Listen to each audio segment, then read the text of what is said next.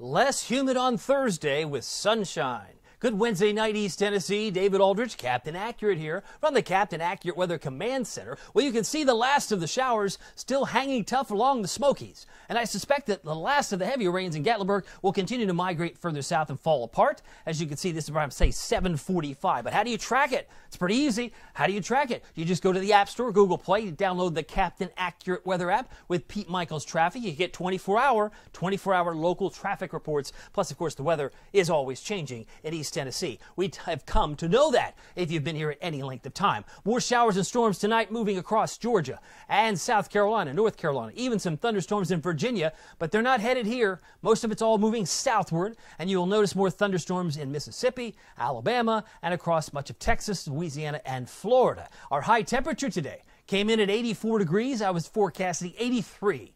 84, 83, well, that's only 1 degree. But again, 85, the normal. Record high 102, record high was set back in 1925. They did hit 83 in Maryville. They hit 85 in Oak Ridge. 80 in Newport. It was 77 today in Oneida, 78 in places like, say, Crossville. But 90 in Memphis, a hot day there, 87 Chattanooga, 81 in the Tri-Cities. It's interesting to note when we talk about humidity, the gold standard, it's dew point temperature, the temperature at which water vapor condenses. It was 69 at 3 o'clock today.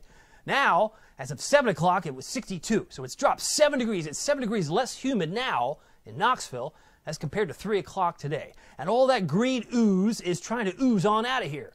Ooh, yeah, take it out of here. All that green ooze moves away, turns pleasant. If not tonight, certainly tomorrow morning, when temperatures have bottomed out near 60. Some of you will be in the 50s tomorrow morning. But it's still pleasant on Thursday. By Friday, still pleasant. I mean, all the pleasantries, we're probably getting spoiled. But that's okay, because it will turn humid again with more green ooze coming into, if not Friday night, certainly as we head into Saturday. Saturday looks like this. Oh, yeah, it's back. It's sticky across the Volunteer State Saturday and into Sunday, so it's not necessarily going to stay that way. Are you ready for some apple picking? Are you ready for some changes in the season? How about a corn maze? Do you like to get lost in the corn maze? Or do you like to know, well, let me see the map. Let me see, I don't want to get lost. I just want to put my toe in, and then I won't go too far in. Hey, are you ready for some pumpkin picking? I'm leading to a point here. Hay rides, corn mazes, pumpkins. You know, it's almost time for that. It's autumn, certainly astronomically, as we head toward the latter part of September. But are you ready for this? I'm going to talk about fall color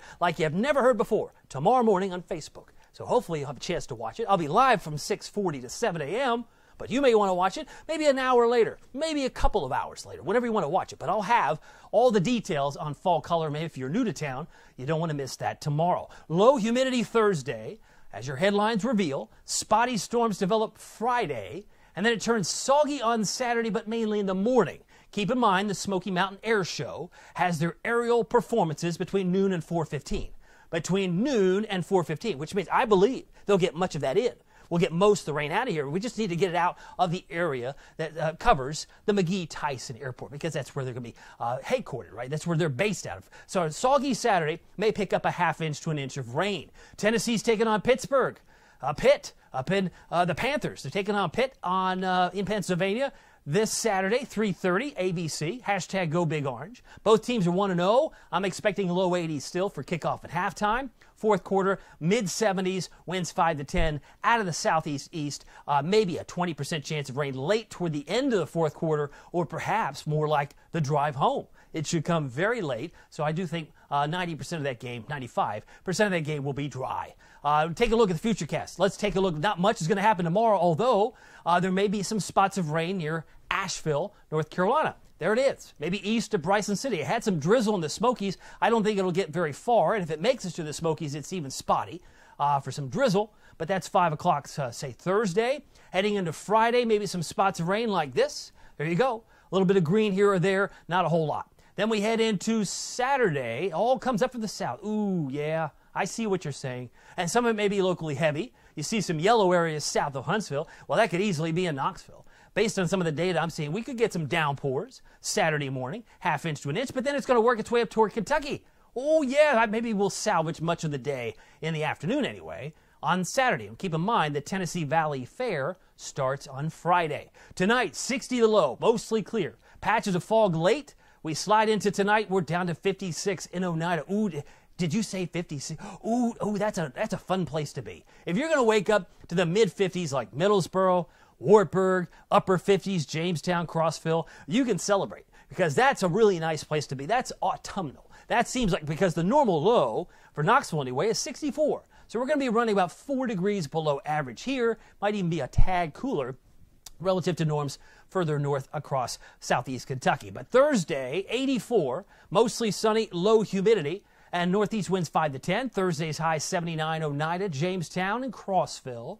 83 is expected in Talbot, Bean Station, and Morristown. 84, Del Rio, Newport. 85, Kingston, Harriman, Rockwood. 84 for Tellico Plains, Athens, and Madisonville expected tomorrow. Here's your Captain Accurate Weather Authority forecast for Knoxville and East Tennessee. Some spotty storms on Friday.